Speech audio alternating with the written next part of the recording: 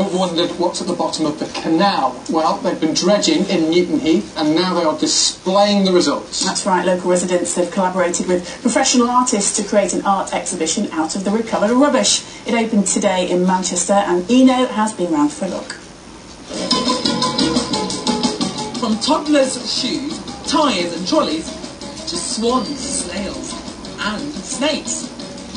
Unloved items and rubbish recovered from the Rochdale Canal has now been transformed into remarkable pieces of artwork by disgruntled residents and artists. I live on the Rochdale Canal, so this project was quite dear to my heart, really. From seeing what waste was get thrown in the water, yeah, and seeing the boats come through and saying that they couldn't get through down because there was so much rubbish.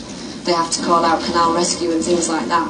The Canal and River Trust has spent over £750,000 in the last year on dredging in the region, and the Art Dredge project is part of a clean-up collaboration between them, local residents in Newton Heath and art groups in Manchester to raise awareness of the damage that fly tipping into waterways does to the environment. We found mopeds, a couple of mopeds. One looked pretty new, to be honest. I think someone would have been a bit sore to have lost that moped. About 7 or 8 bikes, various, I think it was about 12 shopping trolleys, flat screen TVs, a fridge, some rather dubious sort of kitchen knives and things that look like they could have been used to hit someone over the head with.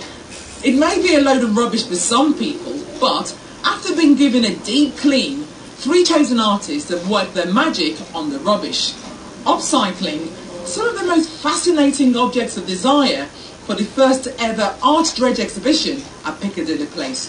Eno Aerotour, BBC North West Tonight in Manchester. Amazing. Very cool, yeah.